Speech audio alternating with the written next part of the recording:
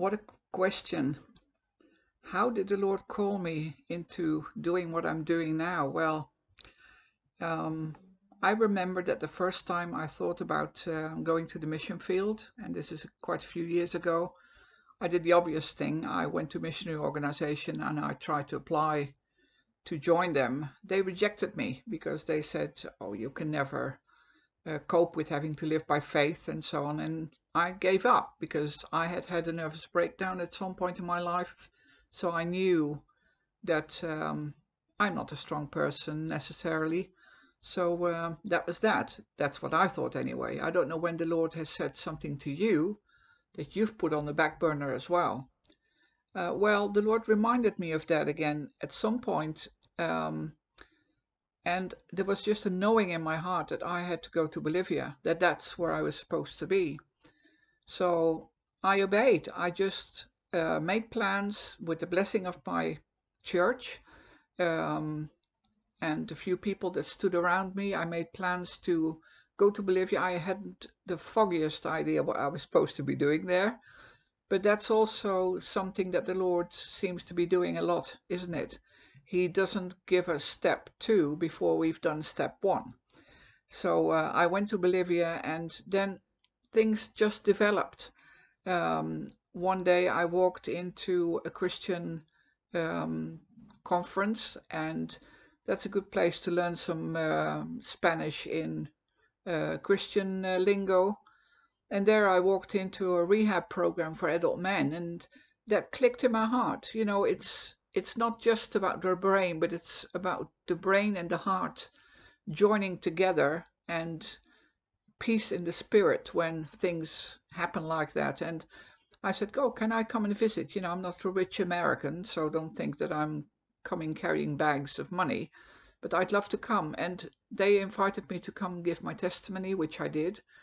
And very soon I was working full-time for this organization in rehab for adult men. And there I saw that it was nothing for teenagers. Sometimes the Lord will show us a need and sort of tap us on the shoulder and say, hey, did you see that? And then we can choose. We can either walk away or we can say, yes, Lord, I saw that. What are you seeing? What do you want to do? And that's how a desire was born in my heart to found Mission Adullam, to have proper legal status to work with minors of age, teenagers initially, and again we're down to teenagers now.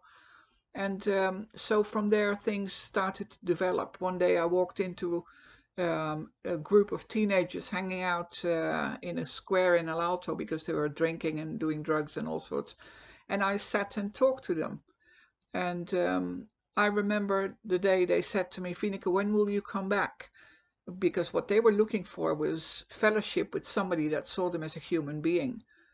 And through the years, I've seen that the Lord sees everybody that's down and out, everybody that's broken, everybody that's made a huge mess of their lives. The Lord sees us all as human beings that He is reaching out to. When I see all the houses of the mission, when I see how faithfully the Lord supports the ministry in prayer and through finances as well, through people, normal people the Lord uses like yourselves to be involved with the ministry, I'm only amazed and think, Lord, how could it ever be? Well, I would have never seen step, I don't know how many now, after so many years, if I hadn't taken step 1 first. Now, on what basis can you and I take step 1? Well, I remember one time the Lord gave me a scripture, and this isn't the only one He ever gave me, but this one was really significant, and it still is, and that's Romans chapter 15 verse 13. Romans 15:13 says, "May the God of hope fill you with all joy and peace as you trust in Him, so that you may overflow with hope by the power of the Holy Spirit." It's not myself, it's not coming out of me, it's coming out of the fountain that the Lord's placed within me, that I can abound in hope.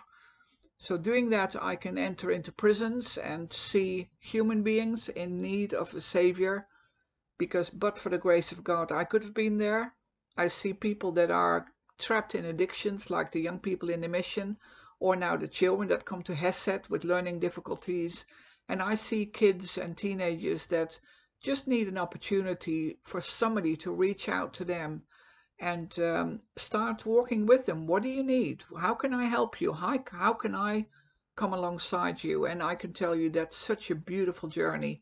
It's a journey, like I said, I don't do it on my own. There are many people like yourselves that walk this journey with me, alongside of the team of Mission Adullam, obviously, because in the mission, running the three projects that we have, it isn't just me, but it was never about me anyway.